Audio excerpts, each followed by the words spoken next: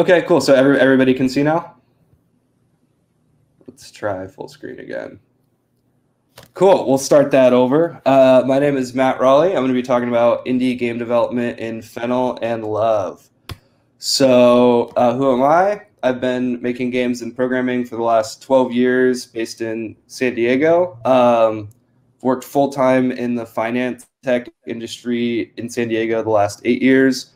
I recently quit my job to go full-time indie in October and live the indie dream. Prior to that, I'd been working on nights and weekends, kind of a big project in Unity for like 6 months or so, and I was getting really frustrated with mainstream game development tools, namely C# or C++ or even some JavaScript languages, and feeling like I was spending so much time typing things that didn't need to be typed, and sort of swimming upriver with some of these languages. And I was kind of dreaming about something that was game dev first, right? And that's sort of where Fennel came in. So I've been using Fennel full-time for the last 2 months on an indie game project that I hope to launch on Steam early next year. So I think before I get into sort of why I chose Fennel, I think it's cool to add a little context to sort of how I got here and how the various Lisp languages I went through and played with before arriving at Fennel. So in the beginning, like I said, I was frustrated with mainstream game dev tools. I felt like a lot of the languages that I was using just weren't supporting me as a game developer. I don't care about type systems. I don't care about, pointers necessarily and moving bytes around. And I just want something that is expressive. And I want to be able to say, when these two things touch, do an explosion, right? And in general, I was becoming disenchanted with programming, especially working in finance. I was trying to push more functional programming and more closure at work, and it wasn't really happening. And we were a full TypeScript stack, and every change involved, well, first we got to update the interfaces and then fix all the compiler errors. And then, the whole Lisp spiel. I was, after watching a few Rich Hickey talks and reading Andy Gavin's The Making of Crash Bandicoot, I was sold. I was like, all right, Lisp is the answer. I didn't quite get it yet, but I knew it was right. So I made a bunch of experimental games in Common Lisp, Clojure, and Scheme. One of those is called The Funny Farm that I made for Ludum Dare 49 and ClojureScript. This is a great experience. If you look at the code, I apologize for the quality. It was a 48-hour game jam, but it was a great sort of intro for me to Lisp game development. But something that didn't quite feel right is, if any of you have done any Clojure development, it's functional first and almost functional only, which is not a bad thing, and in fact very much the right answer for a lot of problems.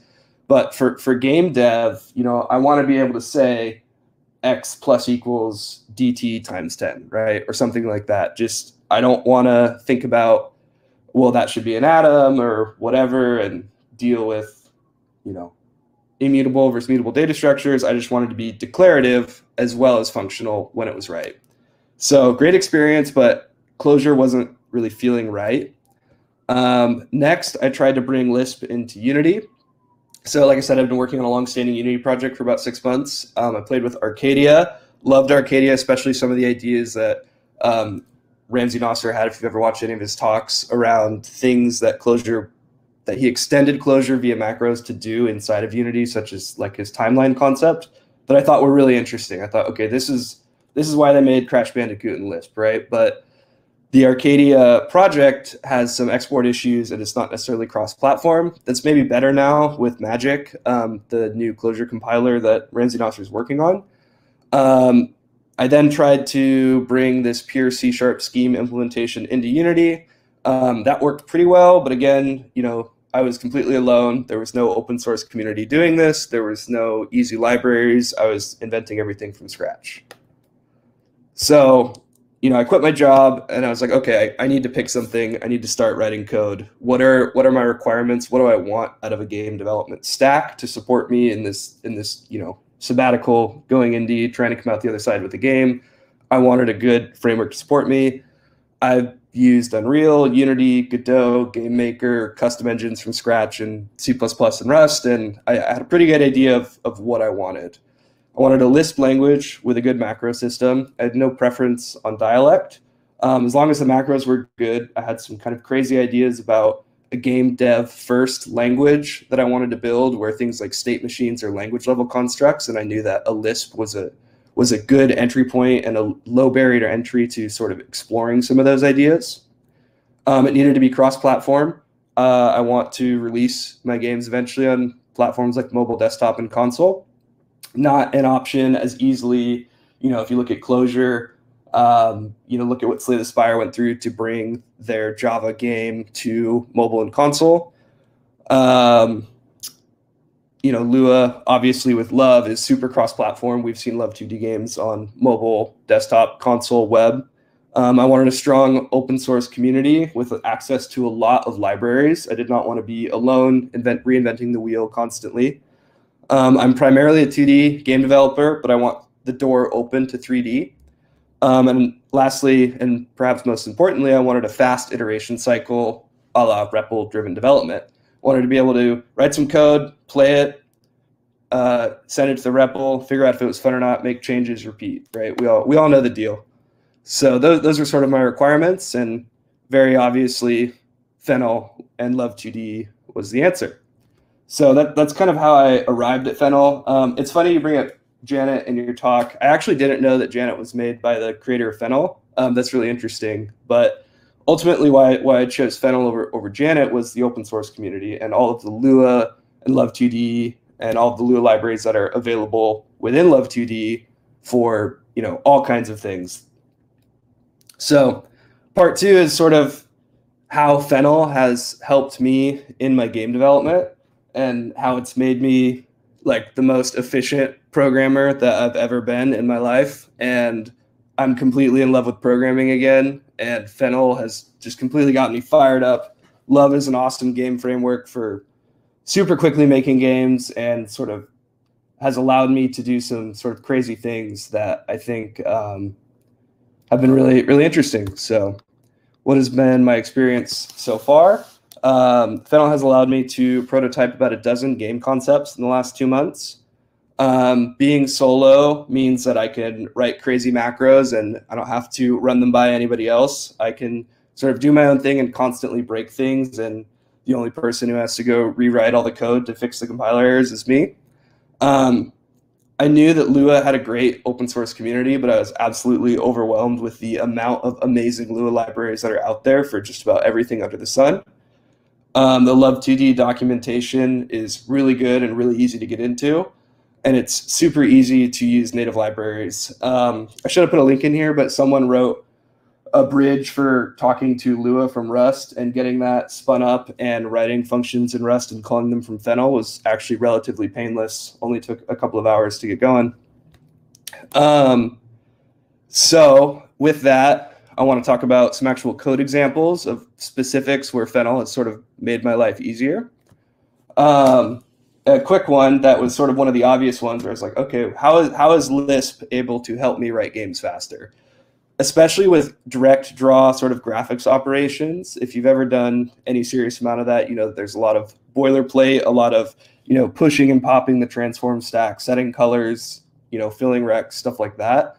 I knew a lot of this I could probably automate with macros and come up with sort of a domain-specific language for talking about how to draw things. And, again, I've only been at this a few months, and so it's not where I want it to go, but this is sort of my first foray into writing Lisp macros to sort of automate some of my game development tasks. So this is a simple drop shadow function that uses some macros to automate the setting and unsetting of various things on the transform stack. Next up is finite state machines. State machines, if you've done any serious game development, are very core to a lot of things, especially if you've done any AI development. They also have applications in managing your entire game state, managing input, managing dialogue, managing all sorts of things can be represented as a finite state machine. So I found this library by Kyle Conroy called Lua State Machines, which honestly, when you bring into Fennel, doesn't really need anything. You take that syntax away, and it's almost plain English what you're doing, right? Shoot goes from in cannon to shooting. And this is an actual example from the game that I'm working on. It's a tower defense game where you shoot towers out of a cannon. And this was like already almost there. But I was like, okay, I'm feeling good about my graphics macros. Like, let's see if we can clean this up, right? So I arrived at this, which, to be honest, it's cleaner, but I didn't really get a lot of value add out of this outside of like less typing, right? But I was still trying to figure out what's that Lisp secret sauce and how to write macros. And this was a good, I think, step into it. This was more complicated to write and definitely taught me how to write macros going through this one. But I do think it's cleaner, and I do enjoy using these constructs to define state machines. But honestly, just the out of the box one by Kyle Conroy reads really well in Fennel already with no macros. So those are two sort of smaller examples of what I'd hope to accomplish with a game development Lisp and what Fennel has allowed me to do. But the main one that I had really been spending a lot of time thinking about was a custom object system. So I knew from having experience in many different programming languages specific to game development, Unity and C#, and writing custom engines in C and Rust, that what I wanted out of an object system was mix and only, no inheritance. Every time I tried to build an inheritance model for automating game development, it sort of just I always shot myself in the foot. So I knew I wanted mix-ins only. I ended up arriving at a system where mix-ins are just functions that add fields to a table. Everything runs on Tiny ECS, which is by the creator of Fennel. It's a great ECS system, and sort of the main thing to know about that framework is that your entities are just plain Lua tables. So the meta table is completely untouched within that framework, which opens the door for some really cool, easy to kind of bolt together object systems that you can roll. So again, the resulting objects are just a plain old table with a special meta table that I create to support some of the macros and stuff that I write. I wanted every method to natively support hooks so that every function call was an extension point. And additive composition only, I didn't want mix-ins to be able to spawn other mix-ins. I wanted to be able to add mix-ins sort of without concern for what the side effects of that might have been. So anyways, is this good? Is this bad? I don't know. I'm a solo game developer, and this is something I've been thinking about doing and I wanted to do. And sort of here's where I wound up. And I think it has made me much more efficient in developing prototypes for some of my game concepts. So here's a macro that defines an entity in my system. This is just a simple wall. It brings in the box2D mixin, which again is just a function that takes some properties. I wire up an event handler to the draw event, and then the result of that is just a function. So it can be easily added to my scene, which again just adds things into the Tiny ECS world, which gets updated. The box2D mixin, there's a box2D system that sees that and then adds the resultant shape and body to the box2D world based on some events. So again, really, I wanted to arrive at a concise syntax for defining my entities. So that's sort of a small example. I'm going to give a very buggy demo. I was trying to fix some bugs this morning of my game and then go into how this system has allowed me to express some of the logic for my different towers in my tower defense game. So let's see if this runs.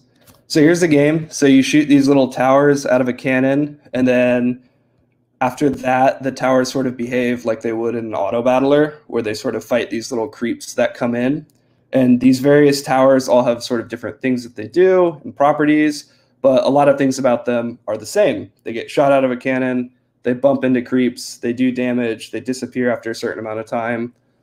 Sort of some shared traits, right? Which previously you might reach for a base class or something like that in other stacks, but I wanted to see what's the most concise way possible that I could represent the tower logic. So go back here. Dun, dun, dun. So this is sort of what I arrived at for a series of mixins and entities for defining towers very concisely. So I have a basic tower shape, which is just a box2D thing. It looks like the game itself isn't coming through on the screen share. Oh, did it not? It is, but probably something to do with the GPU or something. We'll try one more time. Are you guys able to see that? It's just black for me. Oh, bummer. Maybe go window it. We, you know what? Here, we'll hack this together.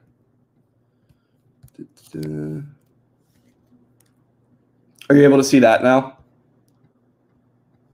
Same effect? Same. Maybe a Oh, screenshot bummer. showing the PNG or something if you just want to capture a single moment. Yeah, let me do that real quick.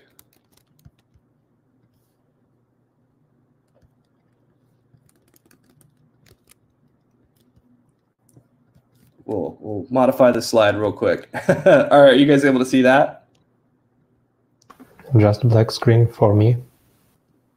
Oh, really? We're back to the presentation.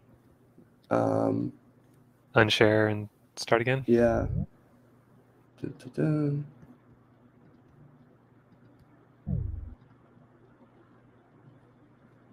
Okay, are you guys able to see that? That's more like it. Okay, cool. Let's see what if I run it again, if it blows up. How's that? Did it black screen again? Looks like we might have just lost updates. Like it's now it's black screen. Yeah. All right, I'll stop and reshare it. I won't try to run the game again. Bummer. Well, I took a screenshot and all that, so happy to give a demo of the game later if anybody's interested. Now you can see it. I think if you have everything open before you screen share, then it works. Oh, this is just a screenshot. Oh, ha! Okay. Yeah, yeah. When I opened the game, it looks like the screen share went black when I ran Love. That's interesting. So here's a screenshot of the game. So you shoot these little towers out of this cannon, and they all have various nuanced behaviors. Some of them shoot arrows. Some of them bump into these little pink creeps that come down on the screen. So after you shoot them out of the cannon, the game basically plays like an auto battler. So the problem that I had is I've got 40 towers or so that I want to make. I just quit Keynote. Dun, dun, dun. And I want to be able to share logic between these towers in a way that is concise and allows me to sort of express what each tower does uniquely in the smallest amount of lines of code as possible. And so using the mix-in system, I have this basic tower shape, which is just a box 2D body. And then Archer Towers sort of just use the do-to macro to sort of add all these mix-ins onto itself. And at first, I had created a mix-in macro to do this, but I realized that do-to sort of did everything that I wanted. And what I arrived at is something I'm pretty proud of and something that has enabled me to move really fast. The whole demo is just around 500 lines of code, and that's the game is 90% of the way there, and that's including all the tower definitions and things like that. So I'm pretty happy with how this turned out. And at the end of the day, whether this is good or not, Fennel allowed a platform for me to sort of experiment with this game dev first language that I've been thinking about for a long time, and it ended up being the platform for me and what I'll be using to take my game to completion. And we'll be hopefully launching a Fennel game on Steam sometime next year. So a couple things that I wanted to talk about but didn't quite have time for, just some other things that I've been hacking on in Fennel. I have a Flexbox implementation that's about halfway there. I brought the timeline concept from Arcadia in. That graphics operations macro library is still growing, as well as a Fennel VFX engine that are macros for defining motion and particle effects. All of these that hope to open source over the next year. So thank you. That's all I had. That's my contact information. Setting out to do indie game development and trying to pick a stack. Once I sort of discovered Fennel and got into it, I in the last 10 years of game development, I've never experienced anything like Fennel in terms of how productive it's allowed me to be and how much fun I've had doing it. So thank you, Phil and Calvin, for creating such an awesome programming language. And that's all I had.